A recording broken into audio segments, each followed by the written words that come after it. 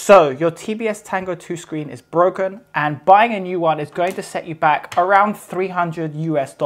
That's if it's in stock, and it might cost you a little bit more, plus taxes, plus shipping. Now you're wondering if you should attempt to replace the screen yourself, but you're new to FPV and you're nervous about opening up the radio and attempting to fix it. Well, guess what? In today's video, I'm going to put you at ease as it's actually super straightforward.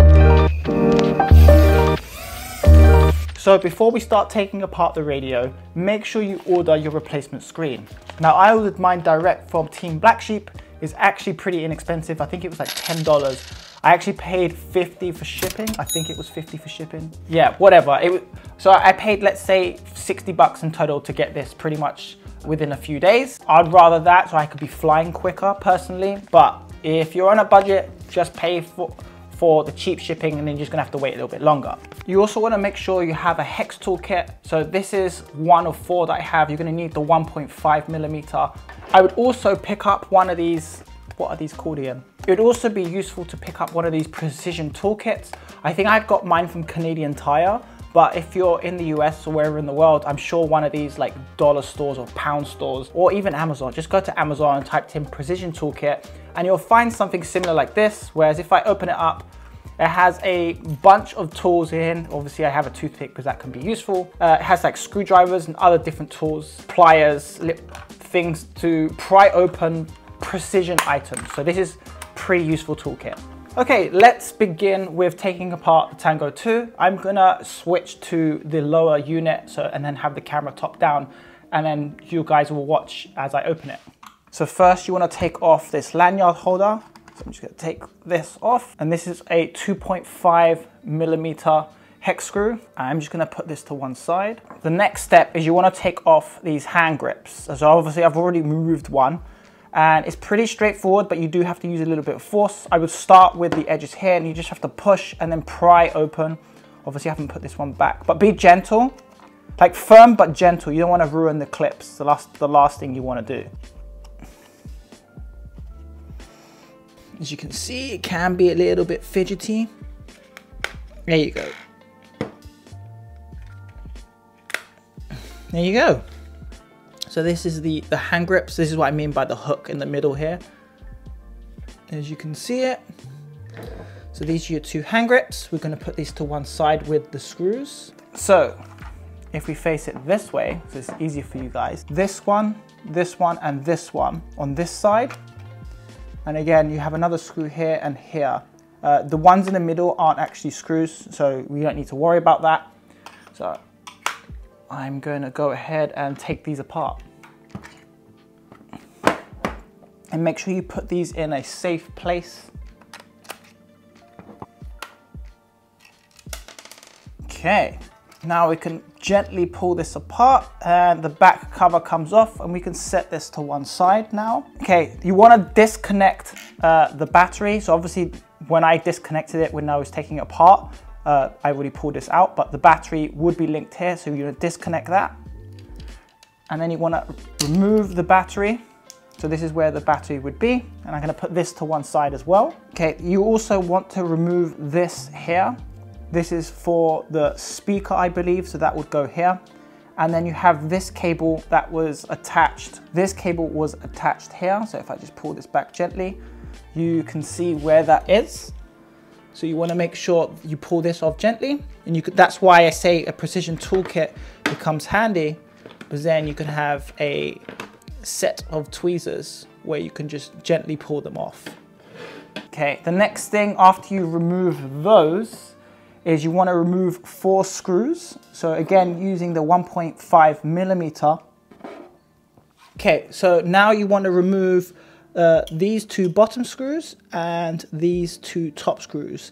These ones we won't need to do as they are tied in with the gimbals. So let's remove these. Again, you want to put them to one side so you don't lose them.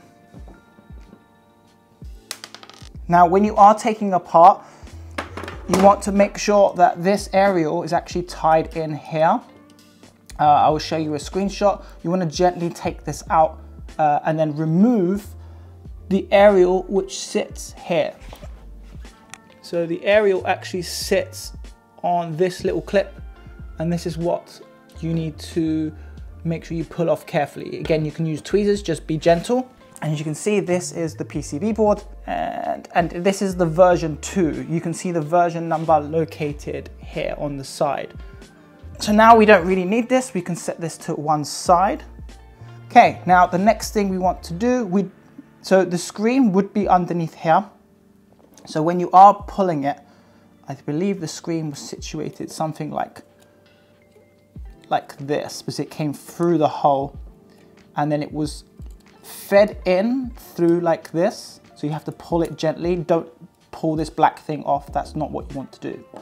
So first thing I want to do is take off the aerial. So again, 1.5 millimeter, just unscrew these and this should remove. So we've taken the aerial off now. And the next thing we want to do is take off this board here with these 4 screws.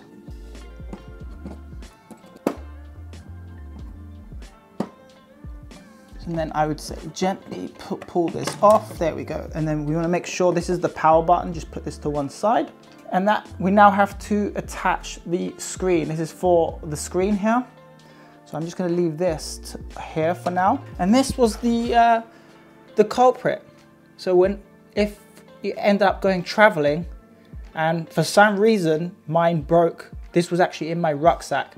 And when I went to set the drone up, this was the end result, which I wasn't too happy about. So I think I need to do a better job packing next time, or being extra careful, or getting the screen protector. That's something that maybe I should buy.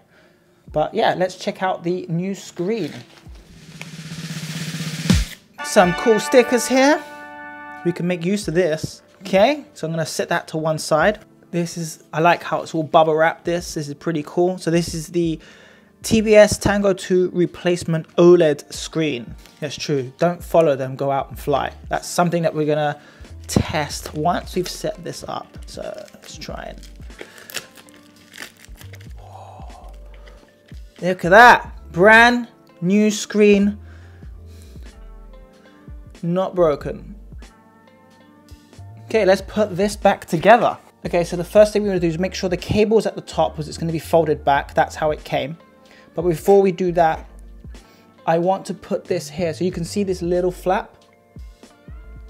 So this cable's gonna come through and it's going to sit in here, as you can see, and then I'm gonna clip it down. And that is in now. And then I wanna put the screen facing down.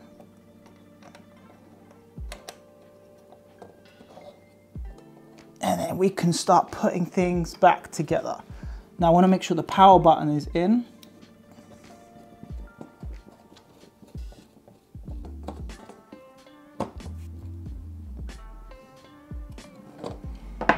So people can see that is the new screen.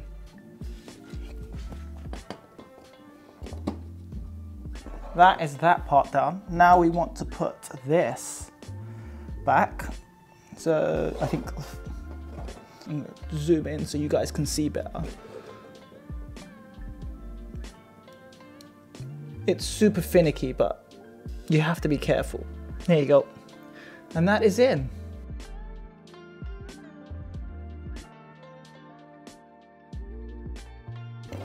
So everyone can see that's how it's supposed to be. And the cable runs through and then it'll back down on to here. Like this. And we want to make sure this ribbon cable is not stuck in the worst place. There you go. It's not hard, it's just because I'm trying to film at the same time. And I'm trying to make sure you guys get a good view of what I'm trying to do to make your lives easier.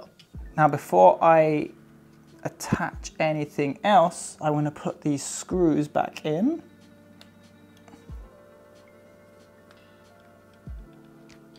So we can see these still work, everything's still functioning, buttons, power button. So now we want to connect the speaker back. So the speaker's back connected.